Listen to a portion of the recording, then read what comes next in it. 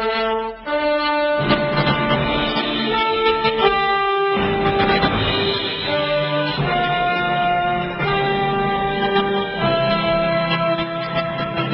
is reporting that about 30 Syrian government fighters, they would be called soldiers. There's a term for them. They are soldiers. There are, in the Syrian proxy war, there are jihadists, which are fundamentalist Islamic mujahideen that are fighting the government, and the government forces are called soldiers.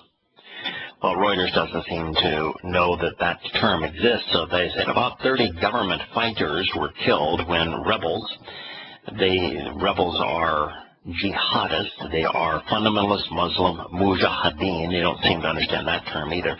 You know, words are such a common thing.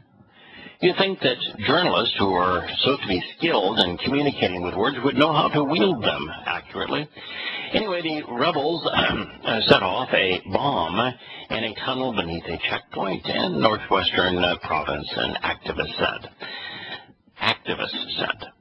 What's an activist? You're in the middle of a proxy war. It's called a civil war, but it's really a proxy war. You've got the consequence of the United States invading Iraq and giving Iraq to Iran, and the spread of influence of Shia Islam over Sunni Islam in a world that is 80% Sunni Islam, and the Sunni nations like Qatar and Saudi Arabia and Kuwait having a conniption fit. So you have a proxy war in Syria where a minority Shiite government is trying now to ward off the majority Sunni attacks. And what you come up with is activists? I mean, activists? Is a jihadist terrorist an activist? Or is a government fighter an activist? What's an activist?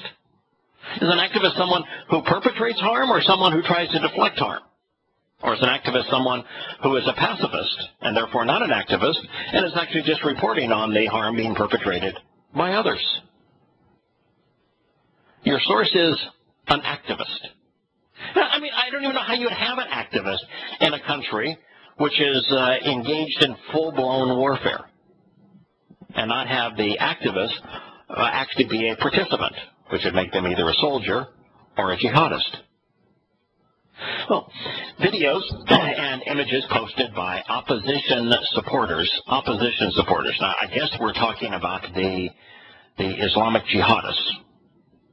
Online show a massive plume of smoke and the earth shooting into the air near a small town as men shouted, Allahu Akbar, to which, of course, they wrote in parentheses, God is greatest. Now, to their credit, they recognized that Akbar does not mean great. They recognize that it is a comparative term and means greatest. Now, it actually means older, bigger, and greatest. All of those are combined into Akbar. If you are the firstborn, you are Akbar, the oldest. If you are taller, you are Akbar, bigger. If you are more powerful, you are Akbar, greater. And that's what Akbar conveys. Just to their credit, maybe it's the first time I've ever seen Reuters actually write greatest as opposed to God is great. Now, why would I even care about that? Why should you care about that? What is the difference between great and greatest? What's the difference between big and bigger? Aaron, what do you think? You're listening here today. What do you think the difference is between great and greatest, and why should anyone care? Oh, don't have Aaron tuned in at the moment. Well, let me answer the question then. Greatest is a comparative term. Greater is a comparative term. Bigger is a comparative term. It designates the difference between entities. You know, Rome was greater than Babylon. It is comparing Rome to Babylon. So if you're using a comparative term about God and you claim that you're a monotheistic religion, then who is your God greater than? Is Allah greater than a garden slug? Is Allah greater than Baal, the Babylonian and Persian god?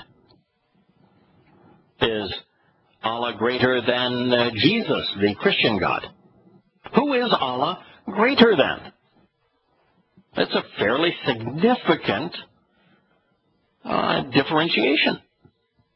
And oh, by the way, Allahu does not mean God. Il and Ilah are the Arabic words for God, both taken from the Hebrew, where El and Elohim and Eloah are the Hebrew words for God. The Quran is very clear in stating, and it says many, many times, that the Islamic Ilah's name is Allah.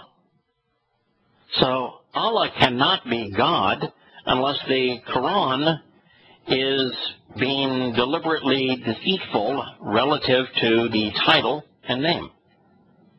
Allah is a name. Il and Ilah are words. So the title is Allah is greatest. Allah is greater. Allah is bigger. Allah is older.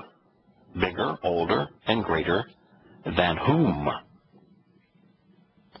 When you understand that, you understand exactly who Allah is and what Islam is all about. And all it takes is a modicum of research to recognize that Allahu Akbar is being shouted by these Islamic jihadists in Syria as they perpetrate such carnage, because it was first uttered by Muhammad and the first Muslims as they attacked a Jewish farming community called Akbar. And in Akbar, as the Muslims surrounded the town that was filled with farmers, whose only weapons were their garden shovels, Muhammad told his mujahideen, his Islamic terrorists, to shout Allahu Akbar at the Jews. The Jews, who were called Yahud and Yahudim in the Quran and by the Muslims, which means related to Yahweh, were being told that their God, the Muslim God Allah, was greater, was bigger, was older than the God of the Yahudim, Yahweh. That's what it's all about. Allah wants to be greater than Yahweh. Allah wants to be worshipped as if he were God. That's Satan's desire. And so once you know what that Akbar is a comparative term, and then you find the context in what it was first used, it's easy to ascertain who Allah is, Satan, what he is trying to achieve through Islam, which is to be worshipped as if he were God. And you understand that when a Muslim shouts Allahu Akbar, as they did when they flew planes into our buildings in 9/11, sorry, conspiracy theorists, it wasn't a government plot, that Allahu Akbar is a confession. You don't need a tribunal, you don't need an investigation into who perpetrated the terrorist attacks of 9/11, those suicide bombings. You don't need to do an investigation as to why they did it. They confessed to it. Allahu Akbar. It is amongst the most important statements to understand. It's called the Islamic prayer of fear. It is uttered by every Islamic terrorist before they detonate themselves or blow someone else into oblivion.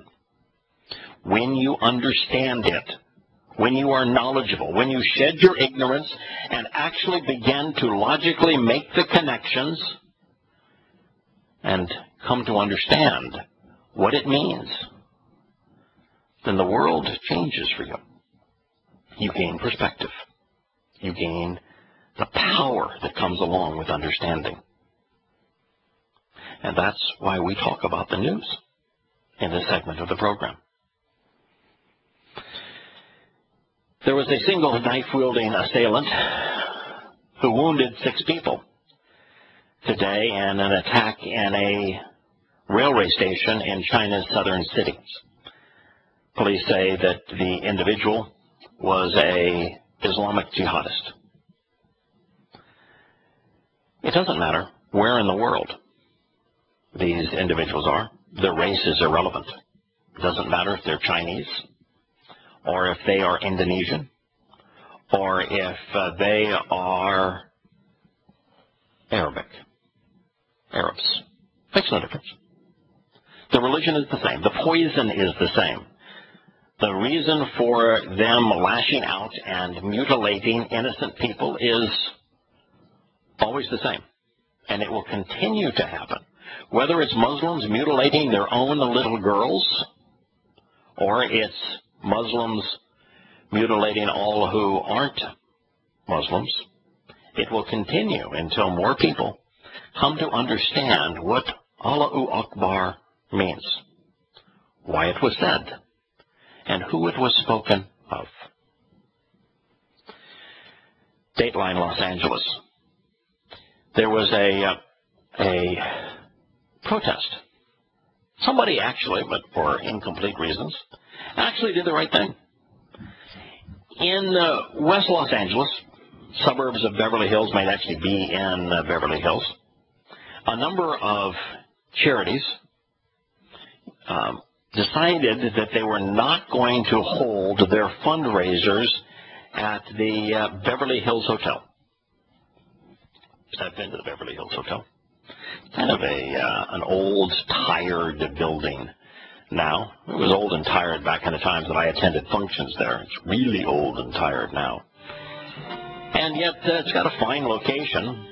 Why do you suppose that the charities that is scheduled to hold fundraisers at the Beverly Hills Hotel would cancel them? And why is that news? Well, perhaps it's because the Beverly Hills Hotel is owned by the Sultan of Brunei, who has decided to impose Sharia law. We'll be back in a moment.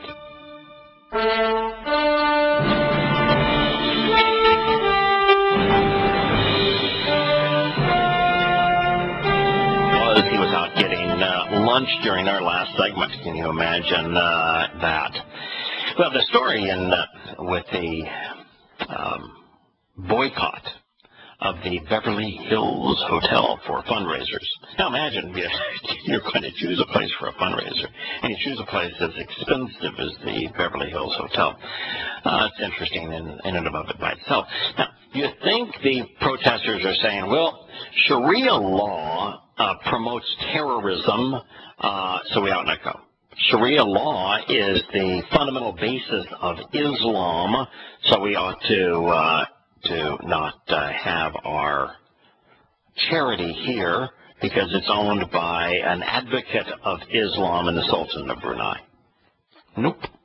It's because the Sharia law leads to the mutilation of tens of millions of little girls, to the kidnap of little girls, to the rape of women around the world. And that we ought not attend because Sharia law is promoting rape and genital mutilation of little girls. Nope, that wasn't the reason either. How about that there's a direct correlation between Sharia law and 99% of terrorist acts worldwide? Nope. Maybe it's the fact that Sharia law impoverishes the people. Nope. Why were they in West Los Angeles, in Beverly Hills, unwilling to go to and hold their charity at the Beverly Hills Hotel because of the Sultan of Brunei imposing Sharia law in his little fiefdom? Well, because it's opposed to homosexual sex. That was the reason.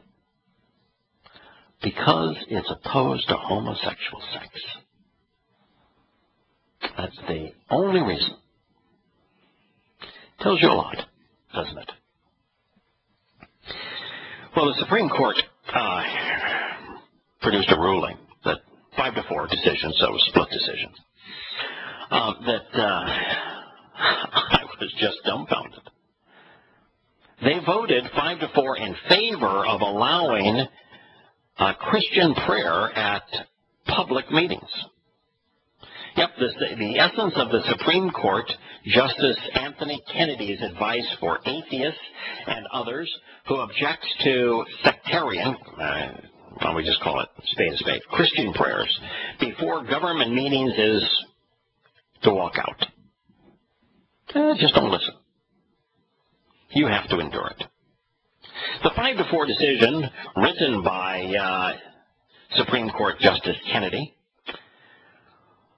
is now, and by the way, it was the Supreme Court case that allowed Greece, New York is the town, to continue to host prayers before, official prayers, by the way, before its monthly town board meetings. So, civic organization, a town board, can continue to have overtly Christian prayers to their Lord Jesus Christ before a board meeting, even though an atheist or Jewish citizen is attending that meeting and doesn't want to have to be subjected to the overtly Christian testimony of the participants. Don't just walk out. Cover your ears. Many members of the country's majority faith, that is, Christians, hailed the ruling. Oh, wonderful. Yes, man, that's great. By the way, I don't think Christianity is the nation's majority faith anymore. I think it's political correctness, social secular humanism.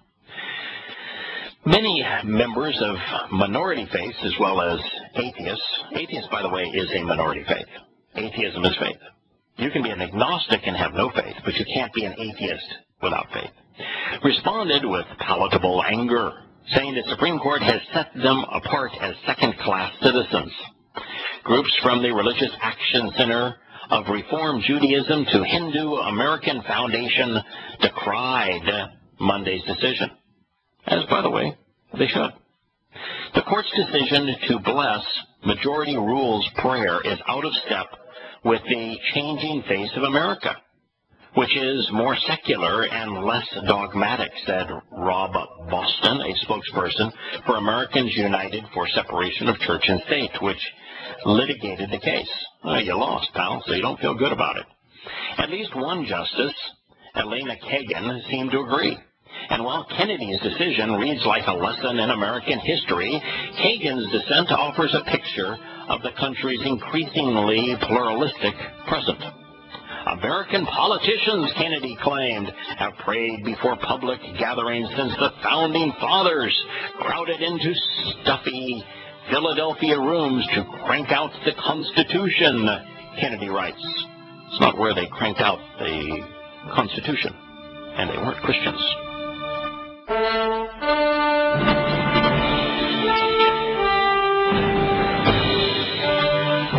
Welcome back to Shattering This.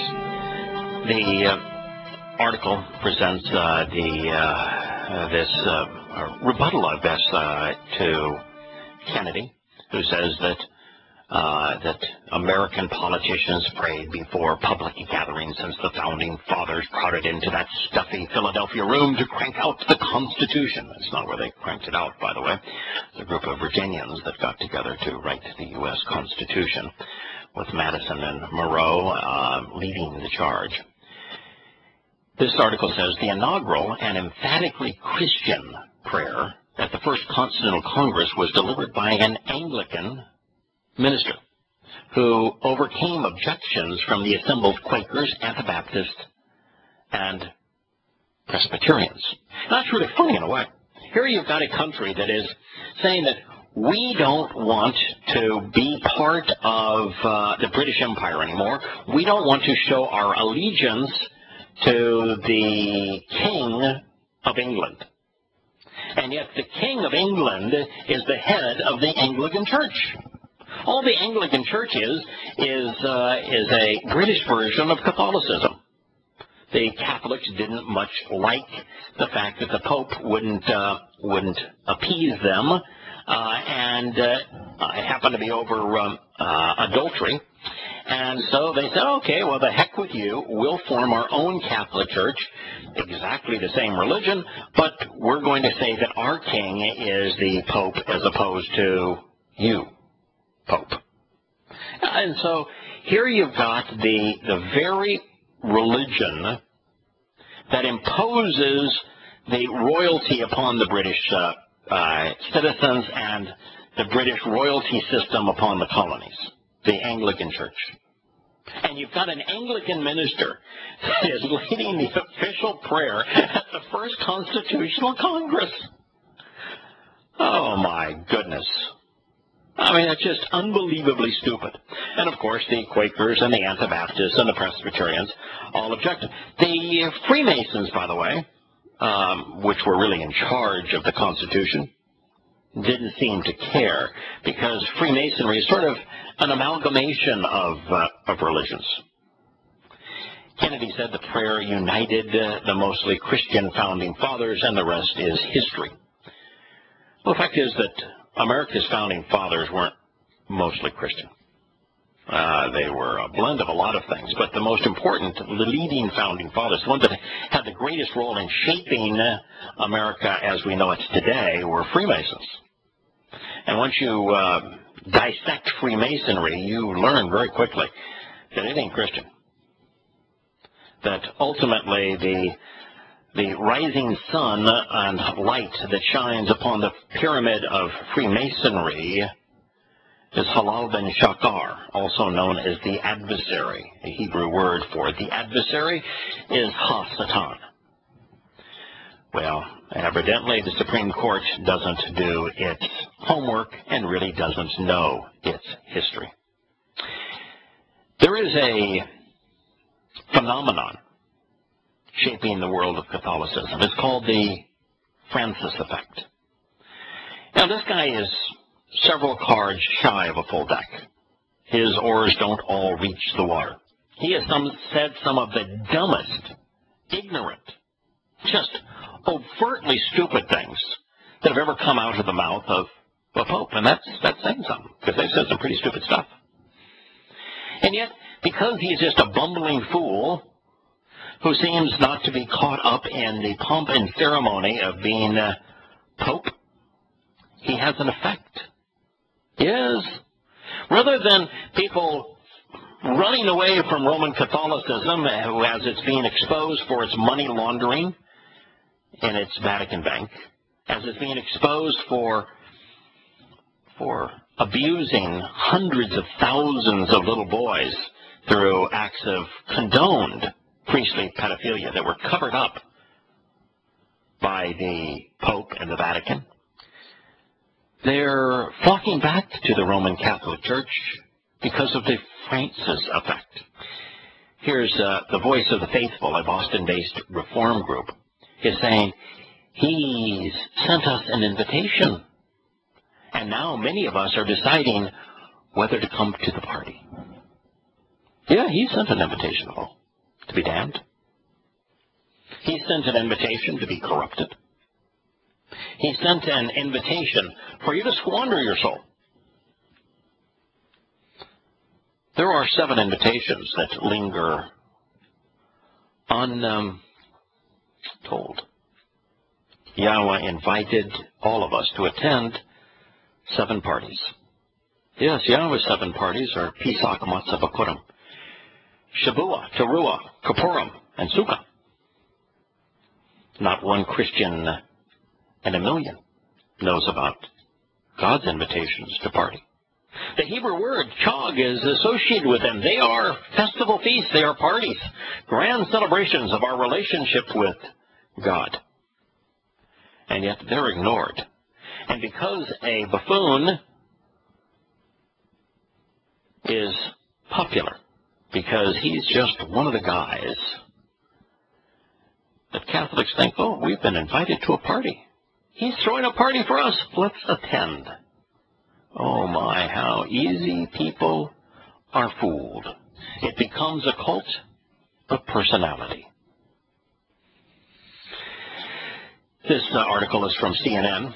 It begins 1 year ago this month. Boko Haram's leader, Abu Bakr Shaku.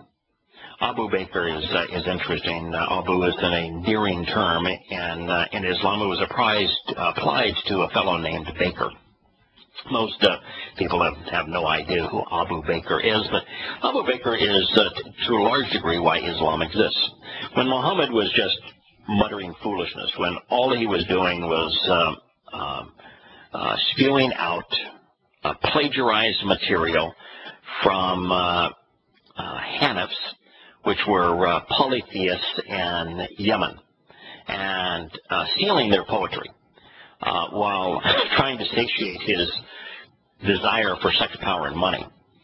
Abu Bakr was the only man amongst the Quraysh tribes there in Mecca that decided that, maybe I could make a buck if I side with this loon. And he did. And to endear himself to Muhammad, he not only pledged money that enabled Muhammad to have his own private armies, similar to what George Prescott Bush and what Walker did relative to George Herbert Walker did relative to Adolf Hitler with the brown shirts. Abu Bakr did more than finance Muhammad's initial goons. He gave his 6-year-old daughter to Muhammad as a sex toy. That's who Abu Bakr is.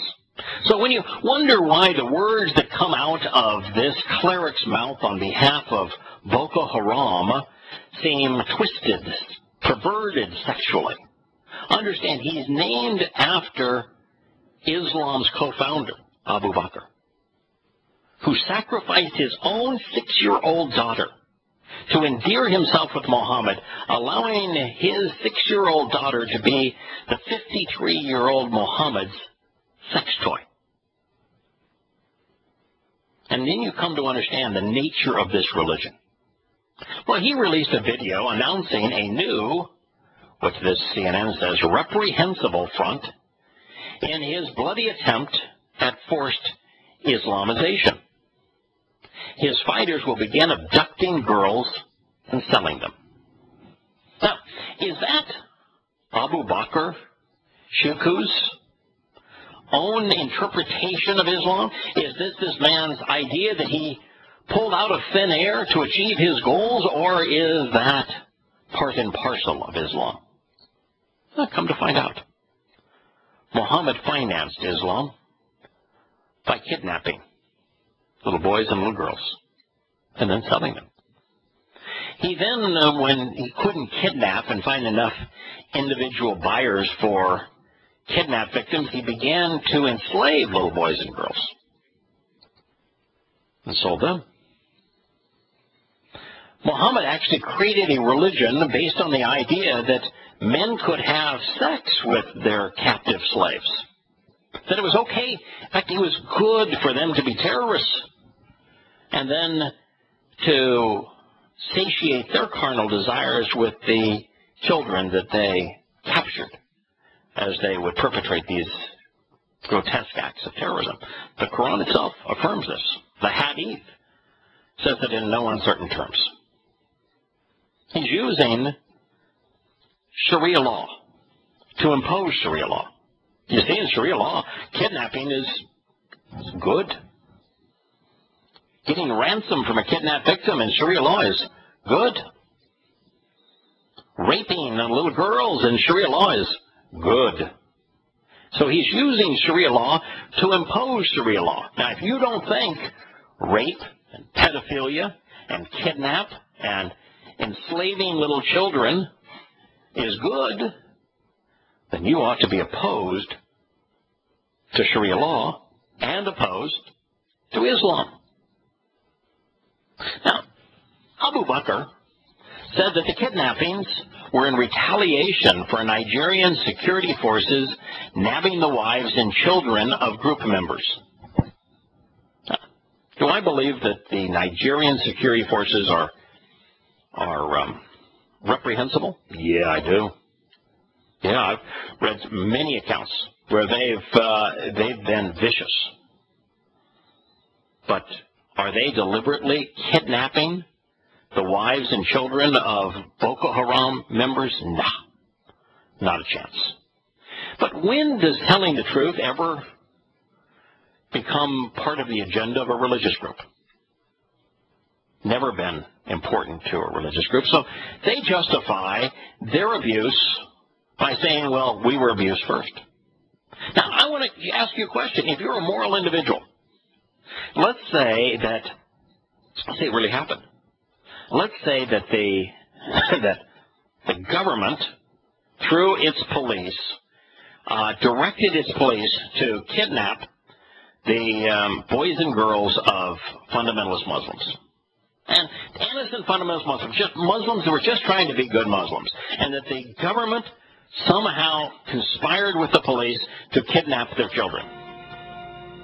How would and you view that as bad, how would kidnapping the children of innocent people that had nothing to do with the government be good?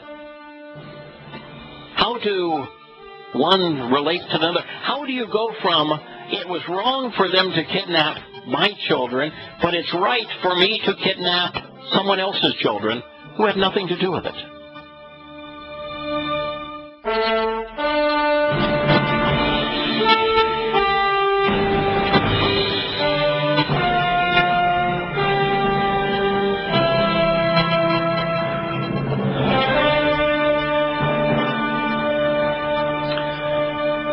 So, Abu Bakr Shiko has said that the kidnappings of Christian girls is going to be in retaliation for the Nigerian security forces nabbing the wives and children of their group members. Now, let's just suppose that they were. I don't think they are, but let's suppose that they were. How would taking the children of a group unrelated to the government be justified? If you say kidnapping isn't good, they shouldn't be doing that, then why are you doing it? And why are you doing it not to the security forces, but instead to innocent bystanders? And if kidnapping is good, then why are you upset that they took your children? I mean, there's no way to make any sense of this. This is the problem of religion. It causes people to be irrational. And it's ubiquitous. It's not just true of Islam. It's true of most every religion. And also, the Supreme Court, Kennedy of the Supreme Court, probably a pretty smart guy. He had to succeed in school to get into law school, had to succeed in law school to become a judge, had to succeed as a judge to become a federal judge, and he had to succeed as a federal judge to earn the appointment. His romp through American history was stupid, but he's religious. Anyway, this is said that something has changed now, according to CNN. When this first happened, what I was hearing from my friends, and this is a quote now from a fellow named Emeka Daniel, whose father was kidnapped in Nigeria in an unrelated incident. He says, when this first happened, what I was hearing from my friends and from other people was like, why do I care? Nigeria is done. Nigeria is going to disintegrate. What he's saying is that ultimately when Muslims start to terrorize a country, that ultimately the country is destroyed. And that's largely true.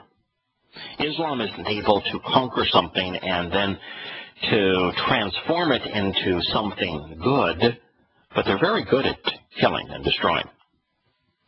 He said, I refuse to believe that. We can't let this be the new normal. But that's what the world is doing.